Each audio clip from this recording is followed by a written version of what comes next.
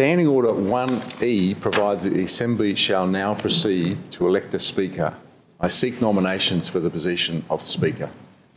I call Mr Barr. I nominate Ms Joy Birch. Does the member accept the nomination? Are there any other further proposals? The time for proposals has expired.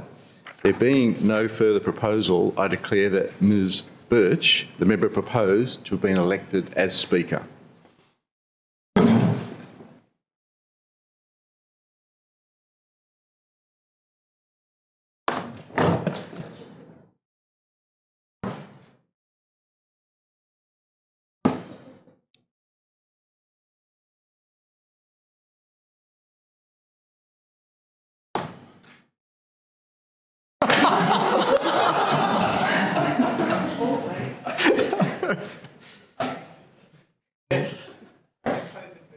COVID's version of the quiet drag. Thank you indeed, members. And can I say, it is an honour to be elected and unopposed. It shows support across the chamber. So thank you for that. There is the next item of election of Chief Minister, but if I may, with your indulgence, already members, ask you to stand so I can do acknowledgement to country. Darawa Nuna, Darawal Nanawal. Yangu Nalaweri. Tuni Manyan, Nanawalweri, Darawaweri. Nangara, Dindi, Dalawa, Nanawalbun. Yin Jamara Lijin Yin. Thank you, members. So the next item of business is the election of the Chief Minister. Ms Berry.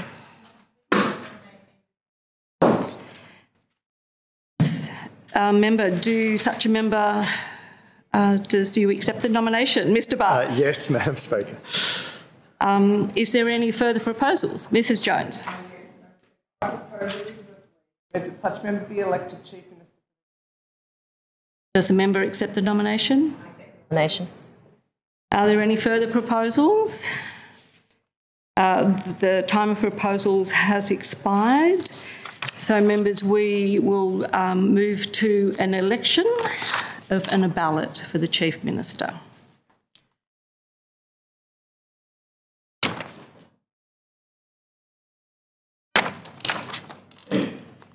Ballot papers will now be distributed. Will members please write on the ballot paper the name of the candidate for whom they wish to vote and hold their ballot paper for collection.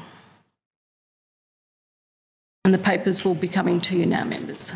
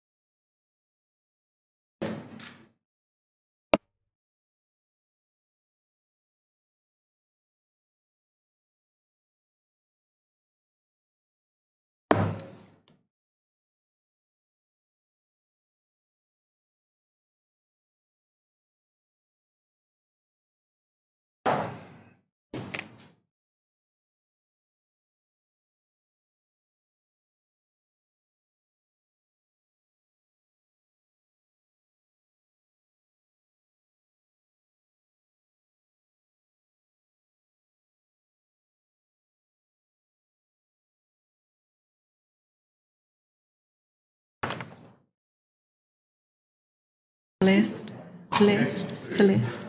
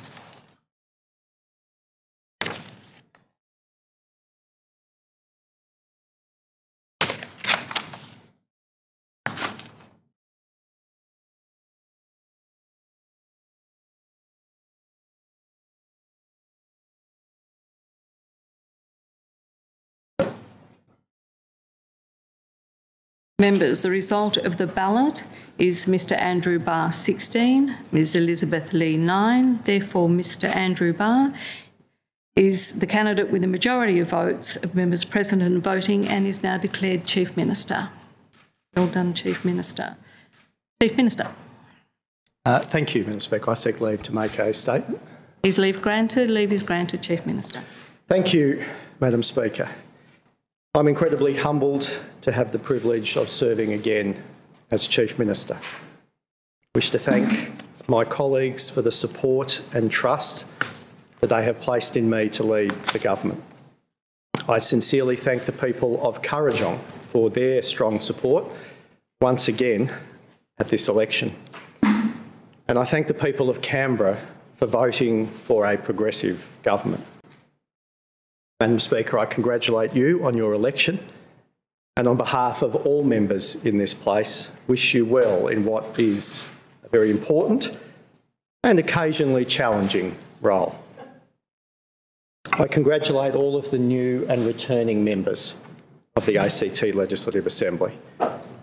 I know you have all worked tirelessly to engage with your local communities over the course of your campaigns.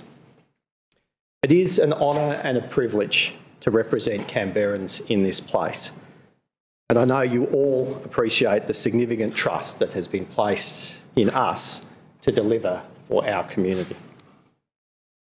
Madam Speaker, 4 years ago we marked the first time in Australian political history that a parliament included more women than men. And I'm proud that the ACT Legislative Assembly continues to have the highest proportion of female politicians of any parliament in Australia. Madam Speaker, this year has been a year like no other. From bushfires to toxic smoke to devastating hailstorms and then a global pandemic. Throughout all of this, protecting the health and livelihoods of Canberrans has been our top priority. And it will remain so as we continue to focus on our economic recovery. In these most difficult of times, the people of the ACT have voted for a progressive government and an ambitious vision for the future. They've also voted for a clear and comprehensive economic plan as we emerge from the greatest economic challenge of our self-governing era. We will remain focused on this We know the COVID-19 pandemic is not over and there is a lot more work to do.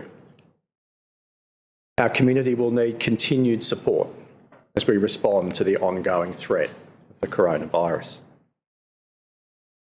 Madam Speaker, protecting and creating jobs will be central to our economic recovery, and we remain committed to growing Canberra's employment base to more than 250,000 jobs by 2025. We know that a secure, well-paid job is about more than putting food on the table or paying the rent or mortgage. It provides meaning, structure, connection, and opportunity in people's lives. Our government has a track record of driving down unemployment and creating jobs.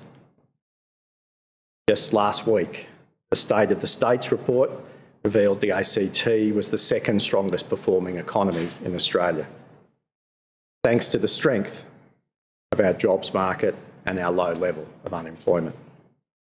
Throughout the pandemic, the ACT has maintained the lowest unemployment rate in the country. And we've been the only state or territory to see unemployment fall in the past quarter, down to 3.8%. The government's view that significant investment across a range of areas, including health, education and renewable energy, will continue to create jobs and keep people in work. We have already delivered the first stage of the light rail project, Gungahlin to the city, and we are committed to extending the network south, a project that is expected to create 6,000 jobs. One of our biggest projects in this term, Madam Speaker, will be the expansion of the Canberra Hospital. A bigger and better Canberra Hospital will deliver more beds, more surgeries, more support for people with mental illness, a larger emergency department, and importantly, more doctors, nurses and health professionals. Over the next 4 years, we will hire at least 400 new nurses, doctors and healthcare professionals across the Territory's health system. 2020 has clearly highlighted the incredible work of our health professionals and reinforced the need for quality healthcare. Our effective response to the pandemic would not have been possible without their tireless work. That's why we will continue to invest in quality healthcare. This will include starting the new network of walk-in health centres across Canberra, building the new elective surgery centre at the University of Canberra Hospital Precinct, delivering 60,000 elective surgeries over the next 4 years, and establishing a centre for excellence in caring for older people at Calvary Hospital, and increasing our investment in mental health funding. Madam Speaker, like our nurses, Canberra teachers were there when we needed them most, ensuring that children continued to learn, even at the peak, the first wave of the pandemic. We will ensure our teachers remain the best paid in the country, and we will employ 400 new teachers and support staff and new teacher librarians to support the great work in our education system. We believe every public school should be a great school, and that's why we will continue our nation-leading investment in digital learning, expanding our Chromebook rollout to every public high school and college student, and providing 300 of the most vulnerable households in Canberra with free internet access. We will also establish a Future of Education Equity Fund to support disadvantaged families with their educational expenses. And we're committed to investing in school infrastructure to serve our city's growing population, upgrading existing schools and building new zero-emission schools in the Molonglo Valley, West Belconnen and Gungahlin. Madam Speaker, the ACT has led the nation with our response to climate change. We are the first jurisdiction in Australia to be powered 100% by renewable electricity, which is driving down energy bills. And we will further cement Canberra's status as the renewable energy capital of Australia by building the biggest renewable battery storage system in the country. We will continue to reduce emissions without placing financial pressure on households. Parliamentary and governing agreement signed yesterday between ACT Labor and the ACT Greens further entrenches the government's commitment to climate action, taking the next essential steps to net zero emissions in the ACT's future. Madam Speaker, I am proud that Canberra is Australia's most inclusive city. We are a refugee welcome zone. We are also part of the global Welcoming Cities network, formally acknowledging this city as one that continues to welcome migrant and multicultural communities. There has also been a lot of hard work and reform to ensure Canberra continues to be the most LGBTIQ+ welcoming city in the country, including the development of the Capital of Equality strategy and the accompanying action plan. The government is committed to ensuring Canberra remains an inclusive and welcoming place to live. An important priority in this parliamentary term is the modernisation of the Territories Discrimination Act. We look forward to getting this work underway. And we're committed to understanding and responding to the needs of everyone in the community as we face the impacts of COVID-19 together. Madam Speaker, I want to take this moment to congratulate the Greens Party on their strong result in the October election and to formally welcome 5 new members. Clearly, the strong support for progressive parties in the election reflects the community's desire for progressive leadership at this time. I look forward to working with the Greens Party to deliver the parliamentary and governing agreement that we signed yesterday that reflects our shared progressive values and our shared commitment to continuing improvements to health, education, transport and housing, whilst taking real action on climate change. The agreement will ensure a stable Territory government that benefits from the distinct but collaborative approaches of our 2 political parties. Madam Speaker, I also want to acknowledge the Canberra Liberals. You raised many issues in the last parliament and during the campaign. We often disagree on politics and policy. However, I am optimistic that there will be times when we do agree, and I look forward to working constructively together in those times. Congratulations to Elizabeth Lee and Julia Jones. Leading a party is an honour and it's a challenge, and I wish you both well in your new roles. And if I can be so bold, I offer one piece of advice. Be nice to the Chief Minister. I also acknowledge former opposition leader Alistair Coe and thank him for a respectful and hard-fought campaign. You kept me on my toes throughout the process. Perhaps I don't want to be in the boxing ring with you. Finally, Madam Speaker, I wish to thank my Labor colleagues and the entire Labor family for all of their hard work and dedication to our cause. I thank Deputy Chief Minister Yvette Berry and acknowledge the re-election of Rachel Stephen-Smith, Chris Steele, Mick Gentleman, Suzanne Orr, Tara Chain, Michael Pedersen, Madam Speaker Joy Birch, and I warmly welcome our newest MLA, Dr Marisa Patterson. Sadly, we say farewell, for now, to Gordon Ramsay, Bet Cody and Deepak Rajgupta, and we thank them for their contribution to this place. I thank all of the Labor candidates and their supporters who worked so tirelessly and passionately over many months to get us to where we are today. I wish to pay special thanks to our campaign director, Mel James, and my team. Under the leadership of my Chief of Staff, Michael Cook, I observed on election night, in this place we're only ever as good as our staff and the support that they provide us.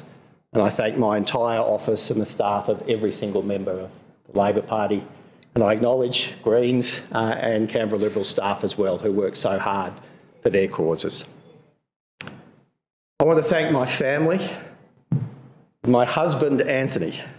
It's nice to be able to say that. My husband, Anthony, for their ongoing love and support. We simply can't do these jobs without the support of our family and friends. And finally, Madam Speaker, I again thank the people of Canberra for putting their trust in me as Chief Minister. I'm proud and humbled to lead Australia's most progressive jurisdiction. And we will work hard, Madam Speaker, every day to protect the health and well-being of Canberrans. Thank you. Thank you, Chief Minister.